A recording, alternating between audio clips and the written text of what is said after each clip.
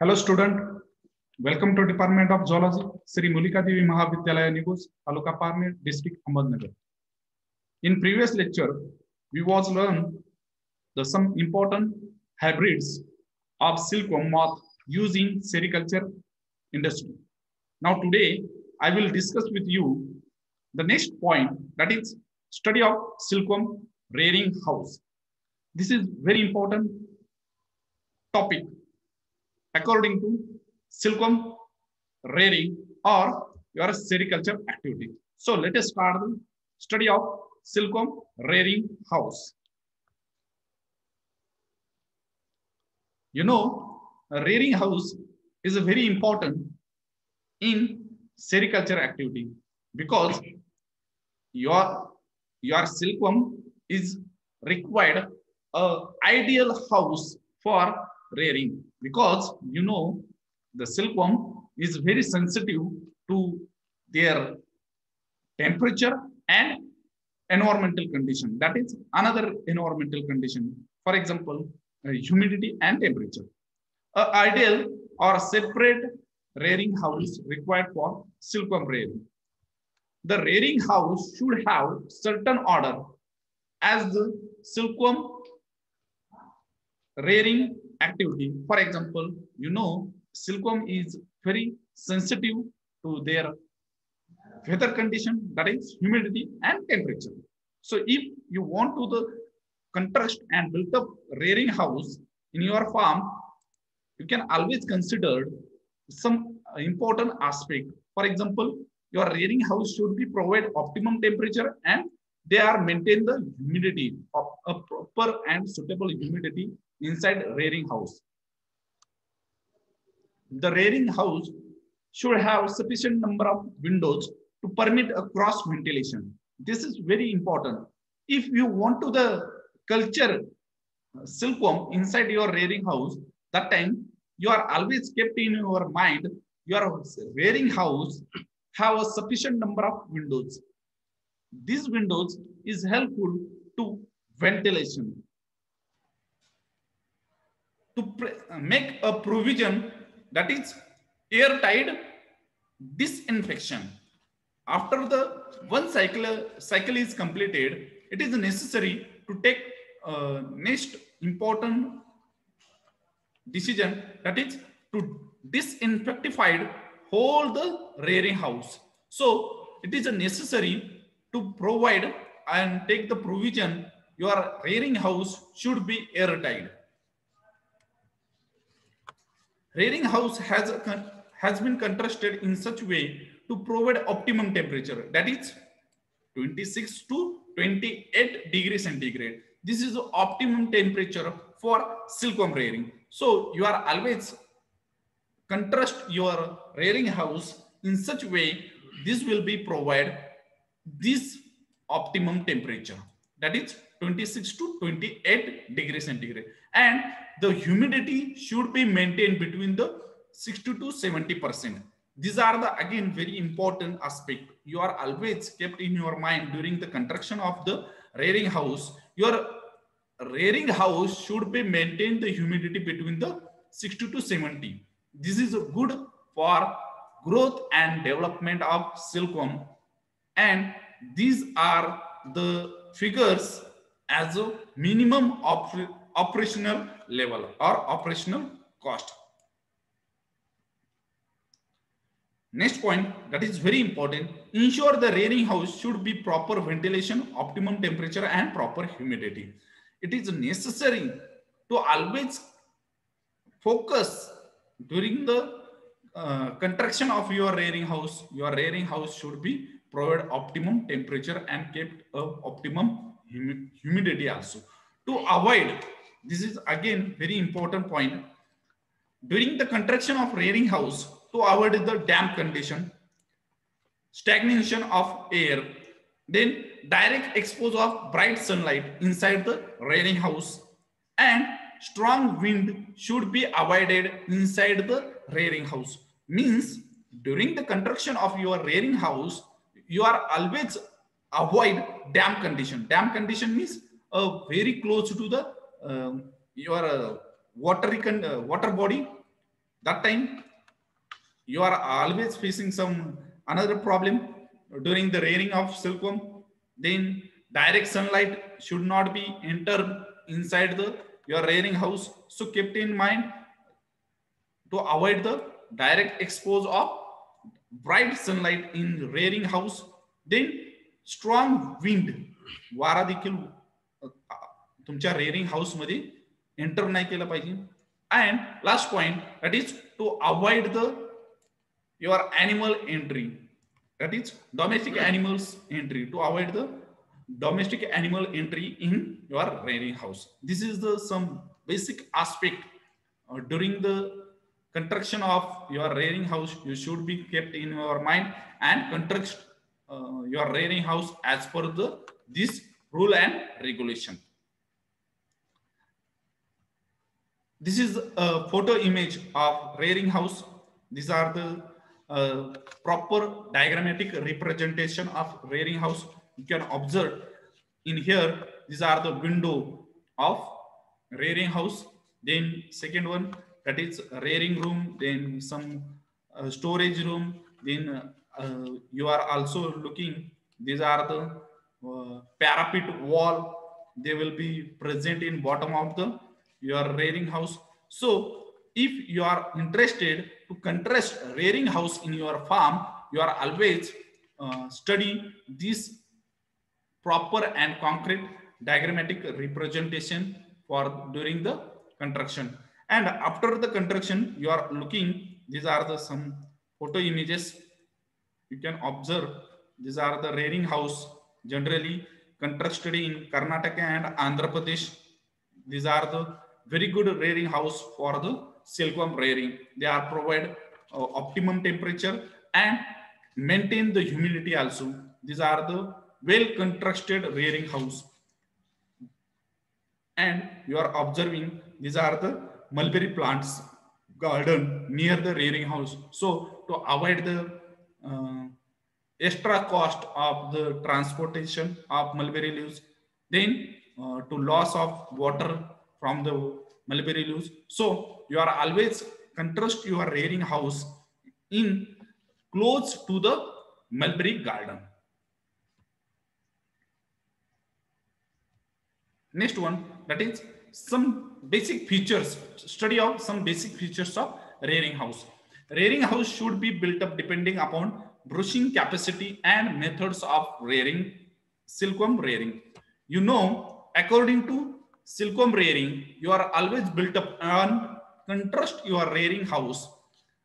In that first one, that is rearing area is just on an average area. They are described, some scientists, the rearing area required 2 square feet oblique 100 DFLs. Sorry, per DFLs. Per DFLs, you are required 2 square feet area. For floor rearing, and for floor rearing, it will be required 3 square feet per DFLs. And for if you want to start the shroot rearing, this will be required the 3 square feet per DFLs. This is the general criteria of silkworm rearing. If you want to start the floor rearing, that time you require 2 square feet per DFLs, 3 square feet per DFL in shroot rearing methods. So according to your methods, you can build up your rearing house and brushing capacity. Rearing house should have a main rearing hall, and remaining is a leaf preserving or leaf preservation room.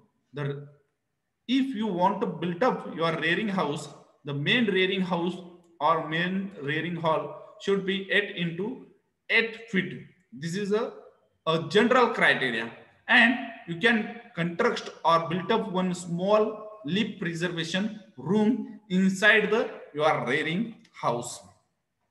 This is necessary because after the harvesting of mulberry leaves, it is necessary to preserve your mulberry plant in proper way. So it will be required one preservation room. So this preservation room is also built up in your rearing house. Maintaining a separate chalky room. Chalky, it is the earlier stage of silkworm. During the hatching of your silkworm eggs, that will be called as chalky room. This room is separate and it is very important during your eggs hatching. So it is called as chalky room. A must for two pilot rearing system. That is, rearing room is 10 into 14 feet and height is 9 into 10 feet. These are the optimum and on an average area required for 1 acre garden. It is ideal figures described on here. You can always follow this figure for a good result. A rearing house should be face east-west direction. You know, if you want to build up your rearing house, that time your rearing house face should be east-west direction, because to avoid direct entry of bright sunlight inside the rearing house. So you are always तुम्ही पाहिला असेल maximum time the rearing house should be built up in east west direction. The reason behind this, that is to avoid the direct sunlight of inside your rearing house. Rearing house should have facility to maintain the required environmental condition. You know, if you want to build up your rearing house, you are always kept in your mind, your rearing house should be provide optimum and required environmental condition for the growth of silkworm larva.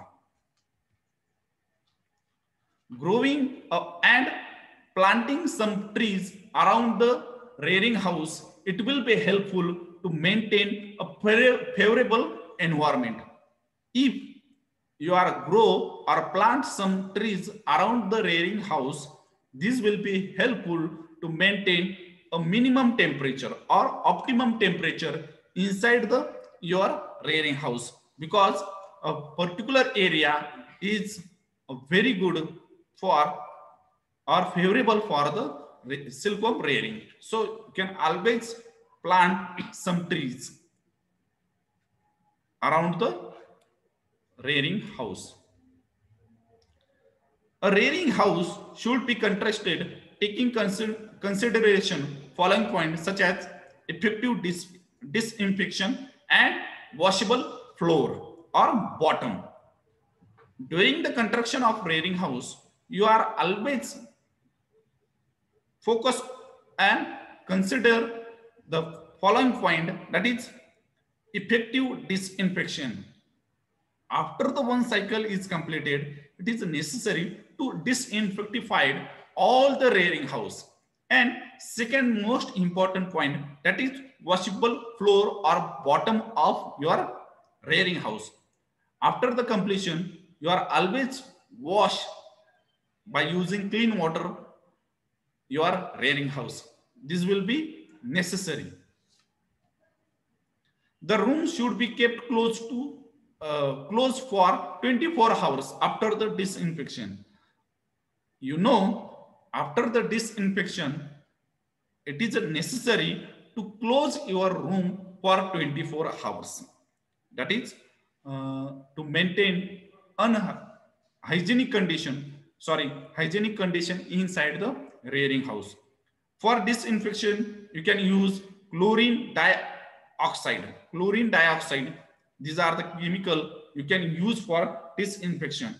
On an average amount of chlorine dioxide is 500 ml chlorine dioxide plus 15 gram activator mixed into 20-liter water, and use this mixture for disinfection. This is the ideal mixture of disinfection of your rearing house using chlorine dioxide. This is last slide, that is photograph of rearing house.